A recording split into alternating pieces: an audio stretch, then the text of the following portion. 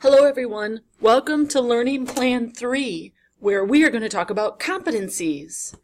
So let's start with our definition of a competency.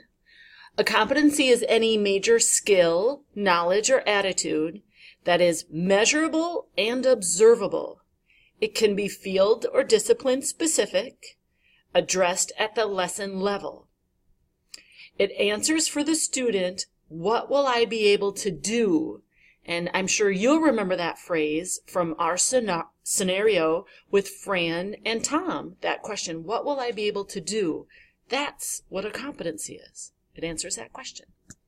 Okay, in our last lesson, we learned about exit learning outcomes and the 3 slices of pie and how they trickled down into our course into competencies.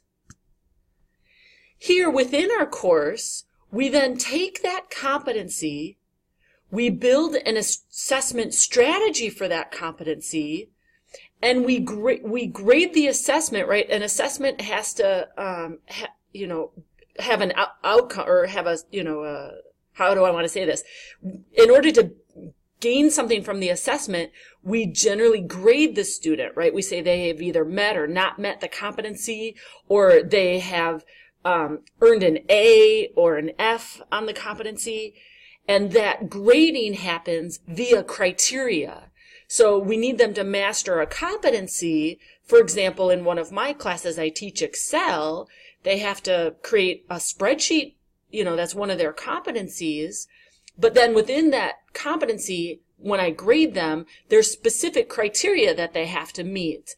The spreadsheet has to contain proper formulas and functions and this, that, and the other. Okay, let's do an activity to get us thinking about competencies.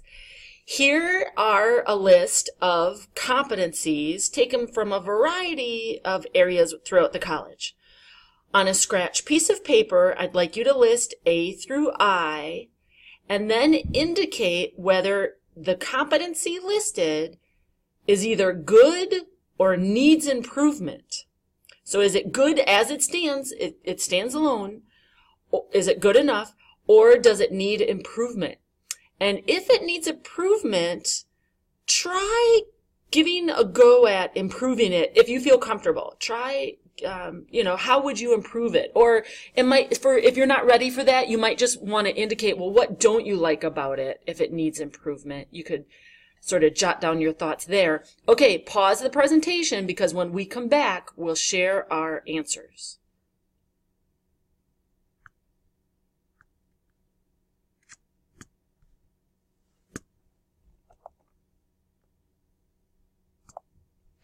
Okay, welcome back. Here are the competencies that I asked you to jot down, A through I. Those are on the left. And then here are my answers on the right, whether or not I thought they were okay or good enough, or if they needed improvements. And we'll talk a little bit about the kinds of improvements that should happen. Let's start with competency A, translate a paragraph of Spanish into English. This competency is a well-written competency for 3 reasons. First of all, every competency should start with a verb from the verb list. When we're talking about competencies, we have Bloom's taxonomy. You'll see in our Blackboard site, we gave you that list of verbs from Bloom's taxonomy.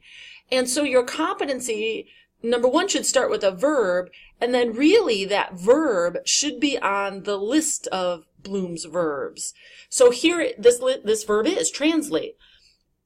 The reason we want to start with a verb is because it's specific, it's an action the student takes, it's clear, the student understands exactly what they have to do. In this case, translate.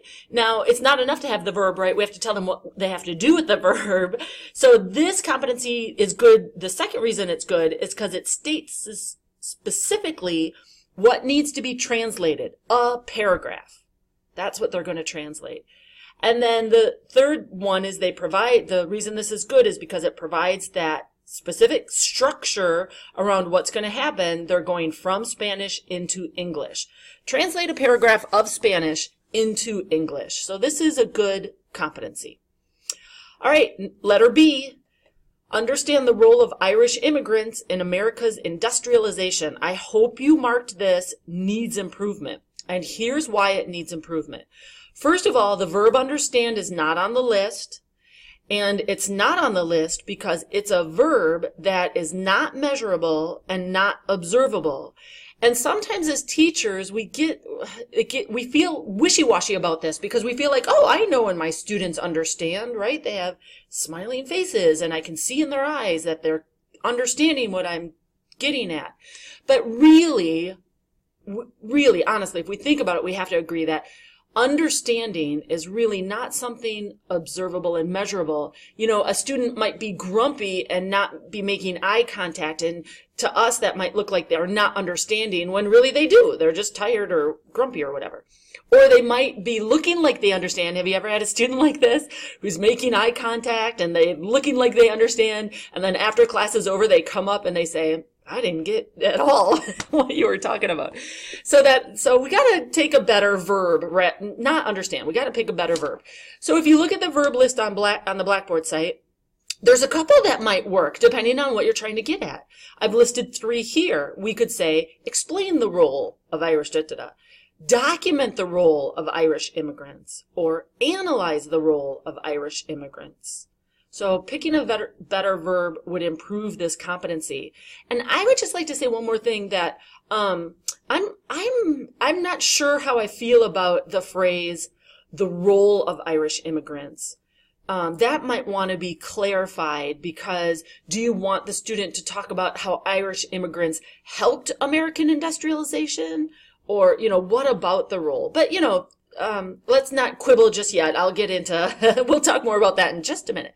Let's look at competency letter C, start an IV in a patient. What do you think? I marked it as okay or good or stands alone. It's got the verb from the verb list. It says exactly what they're going to do. They're going to start an IV, and it gives clarity about that IV. That IV is going to be started in a patient. Let's do letter D. Here's one that I have. Create a spreadsheet. I mentioned earlier that we have an Excel course, a 1-credit Excel course, and this is a competency.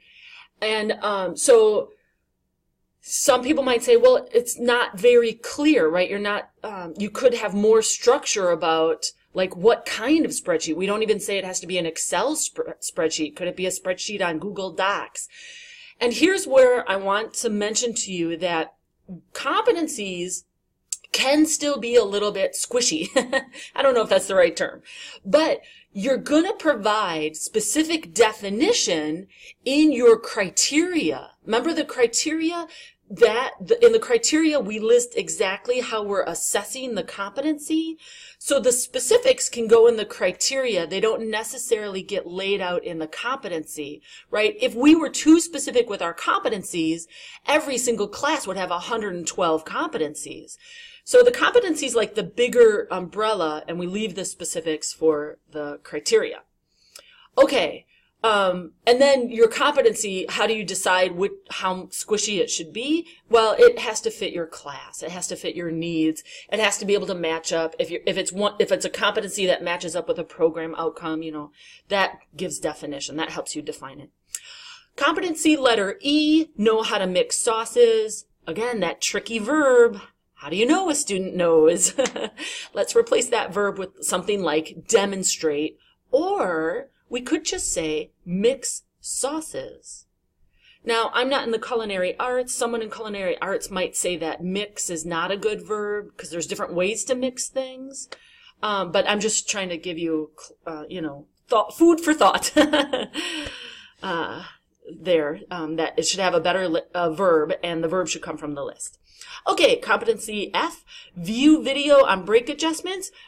Sure, yeah, view is a verb. However, how then do we know that they have mastery of the brake adjustments? I don't want my mechanic to be someone who viewed a video. I'd rather have my mechanic be someone who already has completed or performed or made brake adjustments, right? So in this competency, view a video on a break adjustment really is a learning activity, not a competency. Remember Fran, when she was teaching the hand washing? What did she have her students do? Well, she gave a lecture on it. I'm trying to think of all the things. She gave a lecture on it. She had them view a video. She had them do group work and then small group work, and then they practiced. And then after all of that was done, then she had the assessment of the competency. So this is not really a competency, not viewing a video.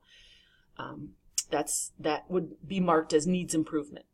Letter G, define, describe, and assess. Did you get the trick? This one was a trick question. We have verbs from the verb list, but we have 3 different verbs: define, describe, and assess. So in a competency, you have to have 1 verb, right? Otherwise, it's, you're building too much in.